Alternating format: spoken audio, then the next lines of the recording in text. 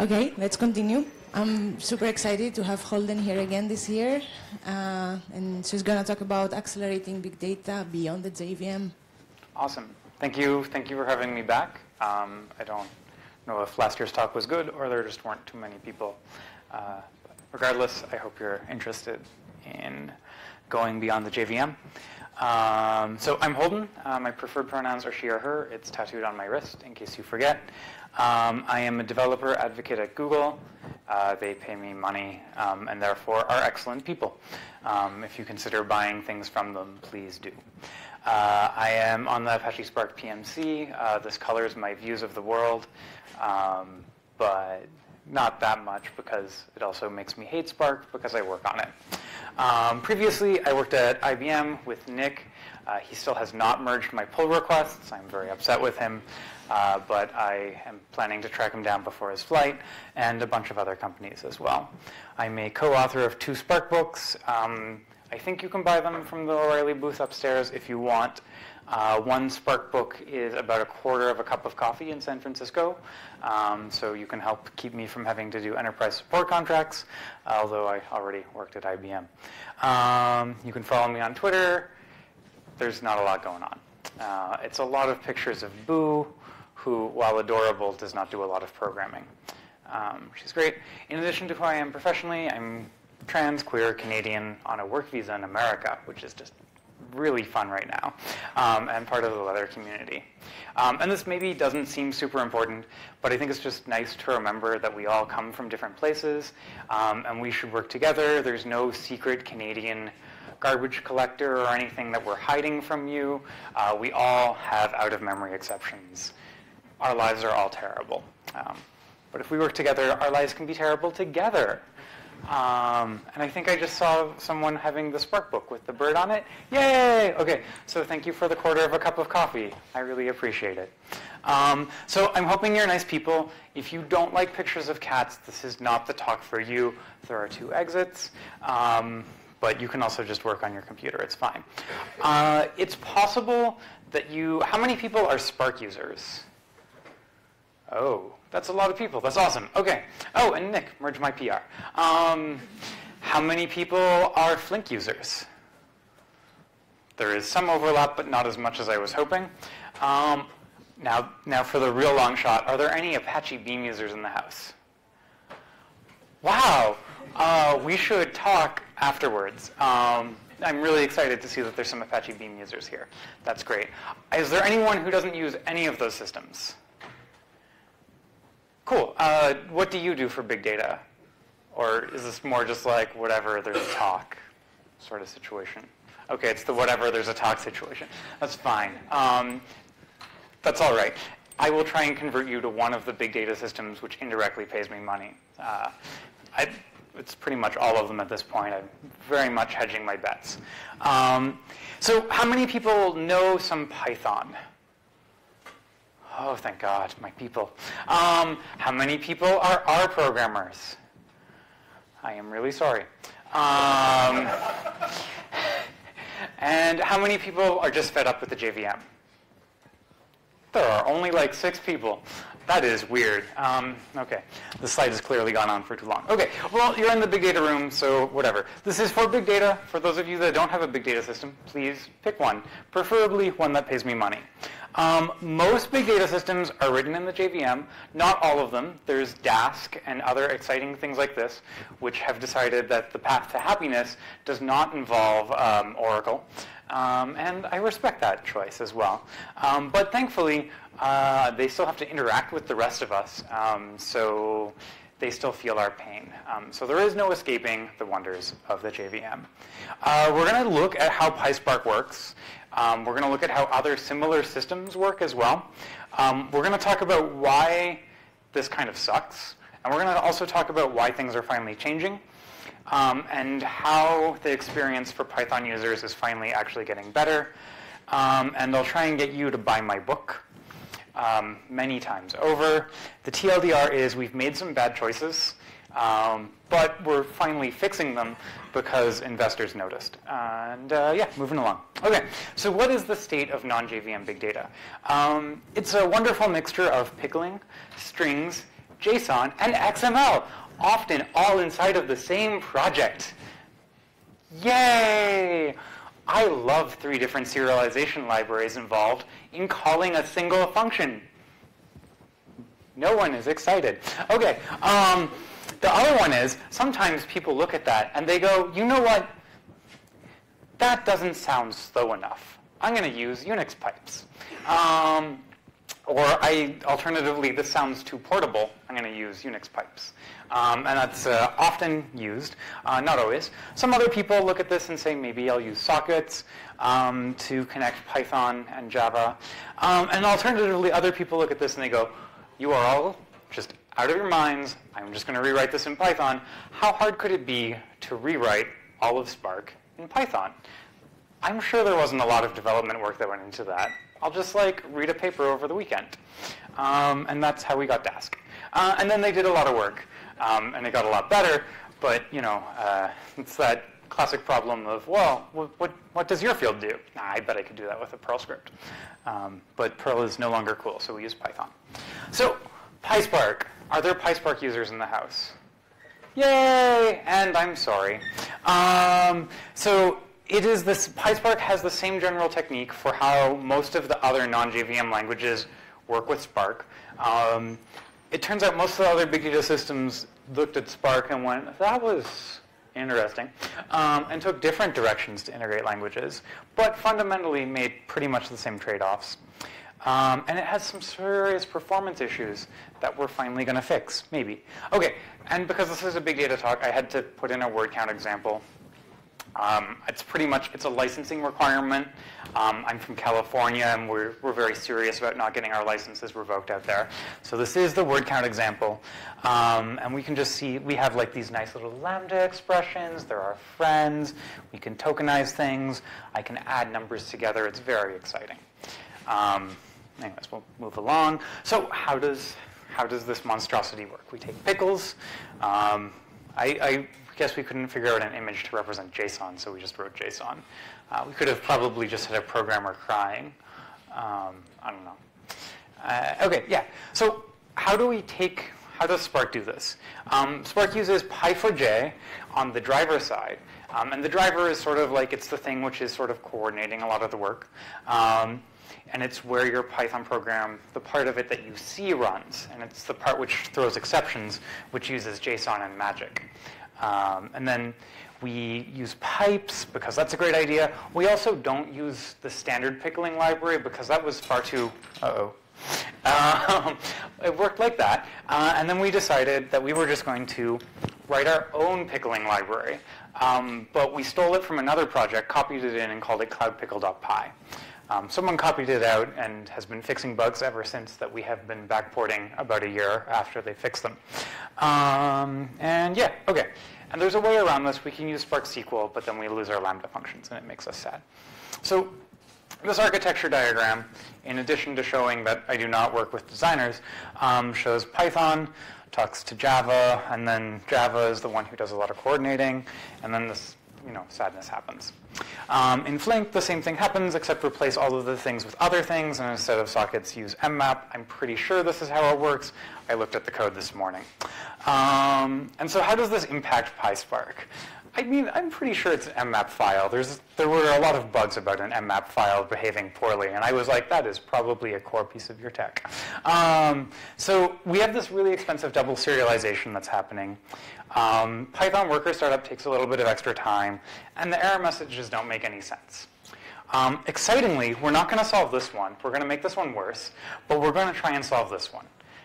So that's okay. So Spark data frames, they're nice, but they're not perfect. We're just going to sort of skim over them, but we can see that when we take out the serialization cost, the blue is good PySpark code, and then the yellow, the hideous yellow, is the PySpark data frame code, where we don't actually do any of our work in Python. And so we can see that this is a pretty big difference. This Python overhead is huge. And so if I can reduce the amount of overhead, I'm going to see some pretty big improvements. And so we're gonna take a look at this problem, and we found out we were spending most of our time copying data from Java into Python and back. And then it turned out we were actually spending a lot of time serializing and deserializing the data. And when I looked inside of all of the other open source projects, everyone had their own custom serializers, because apparently that is a great way to add value in open source, is adding a new serializer. And so, yeah, so by the future, actually, in theory, we're voting on the release right now, so this should probably be 1 month to eternity. But I'm optimistic that we'll actually get a release out in February, probably, but like, it's okay. I live in California. It'll be hard for you to track me down. And so this code exists. If you want to try it, you just need to check out this branch 2.3 from Spark. And then we get Arrow. How many people have heard about Apache Arrow? 5 people? That's low. Okay, so Apache Arrow is what happens when your cat decides they like catnip and serialization frameworks. Right, so Apache Arrow gives us this really nice performance graph. Ooh, big numbers are bad unless I'm selling you compute time, in which case continue to use slow serializers. And small numbers are better. But Apache Arrow is really awesome, and it gives us a common format that both the JVM and Python can understand, so I don't have to write custom serializers, and I can start to use shared memory buffers intelligently as opposed to putting strings in shared memory buffers and being sad about my life choices. And so I have this graph which shows that Apache Arrow can talk to a shit ton of things. But from the big data point of view, I mostly care about that it can talk to Java. It can also directly read in Parquet files.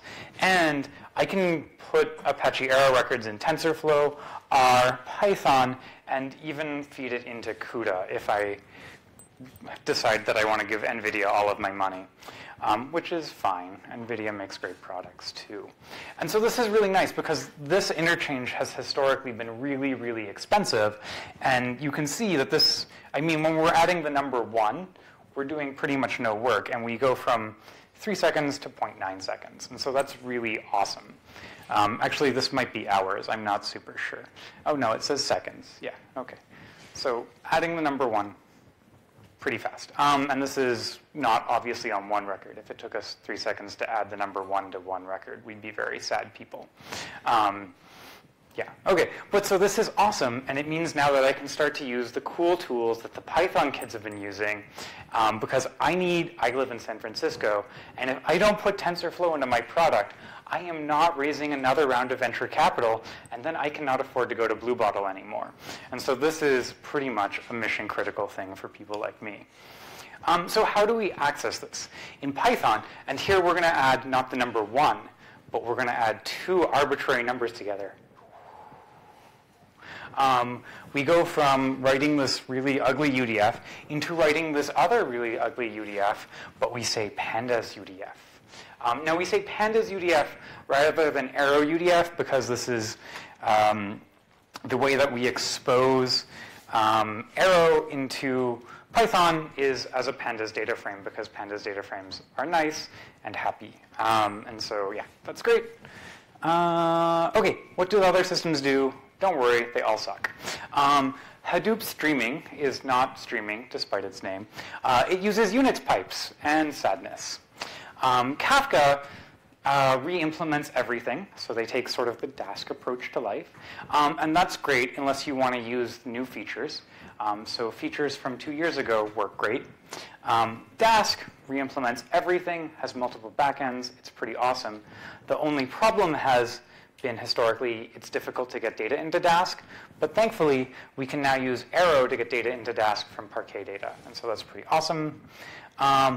Beam, yeah, we don't do things beyond the JVM very well right now. But we have a bunch of Jira issues, which you are more than welcome to join me on. Yay! Does anyone want to do my job for free? Alternatively, wait 3 to 6 months and someone else will fix it for you.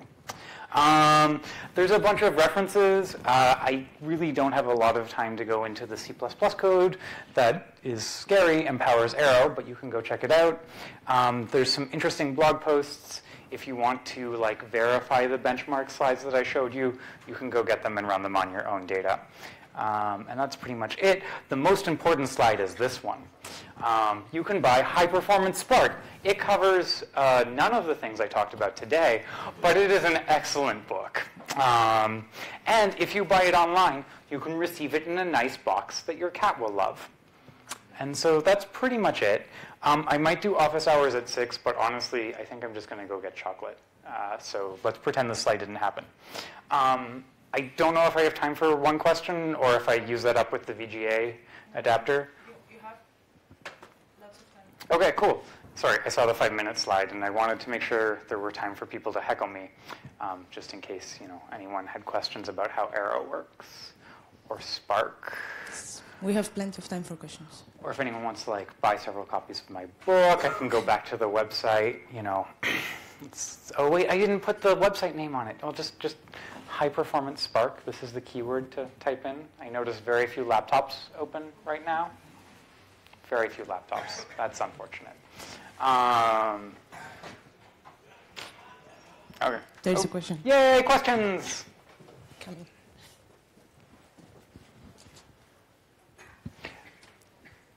I'm curious a bit about the about Dask. Just I've heard it from our users. I'm not super familiar with it, but you said maybe in the ecosystem it's not as up to date. Is that what you would say? Right. So I think Dask is a really interesting system, and its main challenge is that it eschews most of the existing ecosystem. So it's very Python focused, and it doesn't necessarily do a great job of integrating with other data sources. So if you've got existing big data, you might find it painful to integrate with your other tools.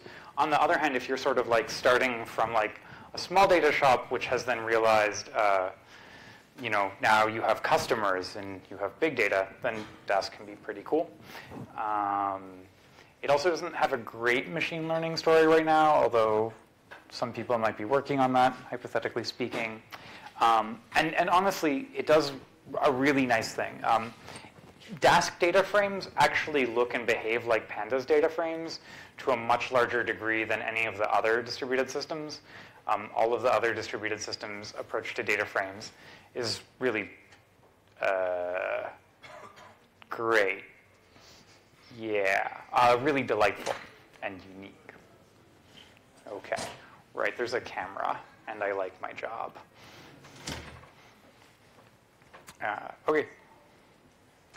Yay, a second question.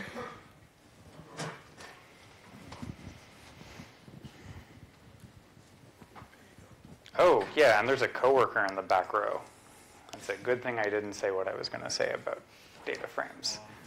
So if I understood correctly, Arrow wants to provide the serialization format across Java, Python, R. Yeah. So why not something like protobufs or thrift? What's the difference? I mean, this is a great question. And so if you look at Arrow, it actually does use flat buffers in some places and stuff like this. Arrow is more than just a serialization format. The part of it that I care about is primarily the serialization format, but there's also operations that are defined on the serialized data as well, which is really nice and convenient. Lots of fancy numerical stuff. I mean, honestly, so we use protobufs a lot in Beam, and there's nothing wrong with those. Arrow is just much more focused on making things that look like data frames for serialization between these different systems and providing the tools you need to build nice data frame-like interfaces on top of it. So we can have some of this shared code between R and Python. Most of the times we actually end up calling Fortran code that was written in the 70s, but now we can share the Fortran code that we've hopefully rewritten into C++ to switch how much I want to gouge my eye out with a rusty spoon to be less so. Yeah, if you were to go and make your own, you could go ahead and use protobufs. But everyone else is using this one, so maybe we should all be friends together. Because if we all use the same thing, then I can just steal your users or whatever it is. We can collaborate. Yeah, that's why I'm asking this. Well, I mean, I think fundamentally a large part of it is probably social in that the person who started the Apache Arrow project is also the same person who started the Pandas project. And so it's like, oh yeah, this person knows what they're doing. And so it's a lot easier to gain adoption when you have a good reputation for making good design decisions. So apart from a serialization format, is also focused on data frames. It's focused on data frame-like data. Yeah. So yeah, if you want to serialize a random number generator, Arrow is probably not the format for you. So you wouldn't use Arrow to serialize your Lambda functions either, right? This is very much just serializing your data, not your functions. And we pretend there's a difference because otherwise I have to go and relearn scheme. Okay, cool. I think that's it. If anyone wants to come find me or Boo, I'll be around until I find coffee. Thank you.